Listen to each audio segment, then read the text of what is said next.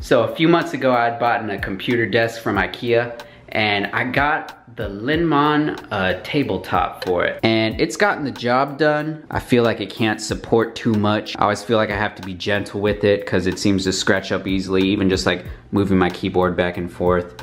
Leaves all these nasty marks on there. So I got another tabletop. I'm upgrading that today, but that's another video. In this video, I just wanted to talk about the pros and cons of the Linnmon tabletop so you can decide if it's right for you or not. And then additionally, I wanted to go ahead and stress test it, see how much weight it can actually take compared to, like, you know, something nicer that you could put like 1,000 pounds on. So first off, this specific model is 23.5 inches deep and 79 inches wide, and that converts to about 60 centimeters deep and 200 centimeters wide. One of the many pros of this desktop is it's cheap and it's light, and it only weighs 22 pounds, so it's very easy for one person to pick up and flip around and put it on there, whatever. Again, one of the major downsides for me is just scratches. I'm very gentle and delicate with this, and all I do is move my keyboard around. Sometimes I'll move monitors around and I get all these scuffs all over the place. The Linnmon top is made out of a paper material, so it's kind of like cardboard inside from what I understand. It's set for like where legs would go in. There's actually press board or something else in there, so the screws have something to go into. So that's what makes it so light, but that's also what probably makes it not as sturdy as more expensive tabletops. Now, I did a little check when my stuff was still on the desk, seeing if there was any dip in the middle of the desktop or not. And there was just the slightest amount, but nothing that you would be concerned about. When I got this, it did recommend that I put in another leg right in the middle here.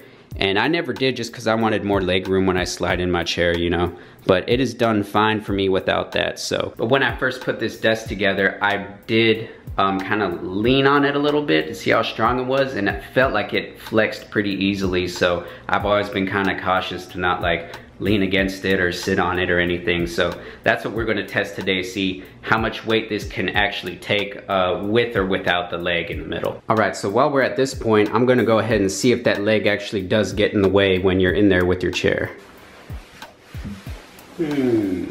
I would say it doesn't really get in the way. The only thing I would say is I kind of bump my feet, but it's not in the way of my knees or anything. But I'm also 5'6", so I don't know if you're taller, if your knees are gonna be getting closer to that, but it's all right. It's not as bad as I thought it would be. So if you have not made one of these before from Ikea, the drawers do not actually screw to the tabletop. It just kind of rests on top, and you use these little gummies here for grip. It's been fine for me, but I've heard other people, you can get strips of Velcro and it'll hold it in a little more sturdy for you. All right, so let's get down to this. I want to see exactly how much weight it takes to break this guy, so we know what our limit is. So this will be fun. I just raided the garage for some heavy stuff, and well, we're gonna test it out with that. All right, so first test, I just put my computer and my monitor in the middle here.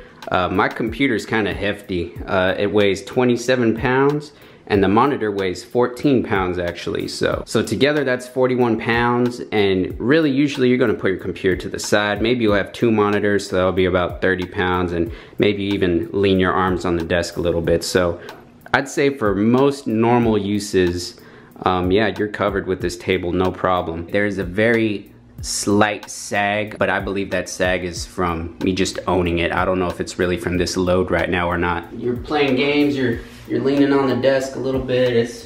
It's no problem right now. This desk is sturdy enough. All right, so next test, we're gonna get a little more ridiculous with this. I got a toolbox that weighs 34 pounds and a floor jack that weighs 73 pounds. So together, those will make 107 pounds total weight. All right, so here's the toolbox right in the middle. And here is the jack. This desk with that leg is no problem at all. All right, so when I first built this desk, I was kind of leaning on it, you know, I wasn't sure how stable it was, and I decided I didn't want to sit on it. So I just weighed myself right now. The scale says I weigh 167 pounds. I got jeans on, my phone's in my pocket, you know. But let's go ahead and see with the leg. I don't know if you can see any sag. I wouldn't recommend that, but it held up. So now the real test, let's take that leg out and see how much this desktop can hold on its own. All right, so leg is back out. Let's do the 100-pound test one more time.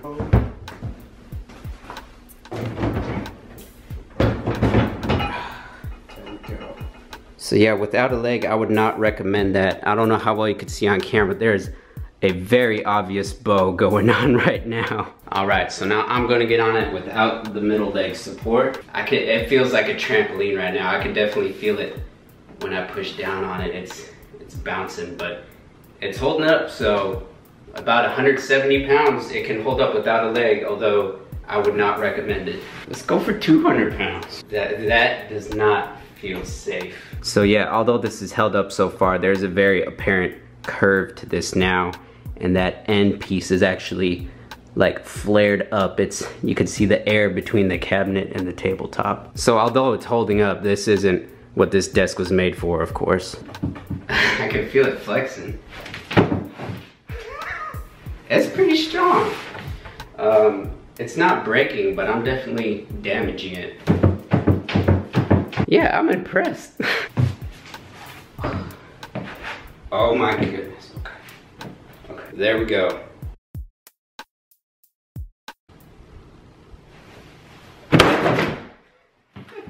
There we go. My wife's like, what are you doing in there? So there you go. I was very impressed with this tabletop, but a grown man jumping on it, it will not do that. So yeah, as we can see, these paper fill tabletops are actually filled with, it just looks like cardboard. It's crazy to see that in there, but I guess this honeycomb shape is pretty strong, as proven by my silly tests. But as we can see on the back, this is where the middle leg was mounted, and wherever the legs are mounted on the sides or in the middle, there's actually particle board there, so it has something to screw into. But yeah, it's just like that all the way in there. So yeah, that's really cool that, you know, somebody designed that and it works so well. Really, my only complaint for that tabletop was how easy it was to scratch it. Overall, normal uses, it's perfect. It's fine for most applications. I just wanted to upgrade to something that looked a little different, looked a little more like natural wood kind of look. Yeah. So there is my extensive review and stress test and durability test and whatever of this tabletop. I hope you guys enjoyed it. I hope you're able to learn something from it, and I hope it helps you figure out what desk you're gonna build or buy or whatever you're gonna do. So that's it. Please be sure to leave a like, and I enjoyed making this video. I hope you enjoyed watching it. I'll see you guys.